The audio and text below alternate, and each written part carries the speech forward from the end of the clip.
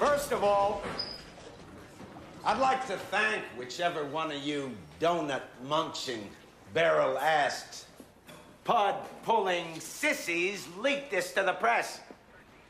That's just what we need now. Some sensational story in the papers making these boys out to be superheroes, triumphing over evil. Let me squash the rumors now. These two are not heroes. They're just two ordinary men who were put in an extraordinary situation, and they just happened to come out on top. Yes, nothing from our far-reaching computer system has turned up diddly on these two. All we know is what we found out from the neighbors.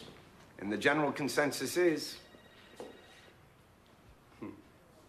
they're angels. But angels don't kill. And we got two bodies in the morgue that look like they've been serial crushed by some huge friggin' guy.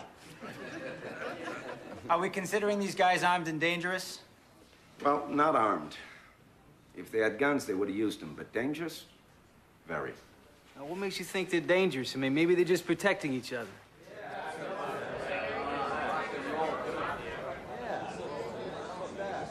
Hey, look. I'm not saying one way or the other. Just be careful and go by the protocol on this. It's Grunt Police Works going to bring this one in. These guys are miles away by now. But if you want to beat your head against the wall, then here's what you're looking for. They're scared, like two little bunny rabbits. Anything in a uniform or flashing blue lights is going to spook them, okay? So the only thing we can do is put a potato on a string and drag it through South Boston. Thanks for coming out. You'd probably have better luck with a beard. Hey, you would. Greenlee, onion bagel, cream cheese.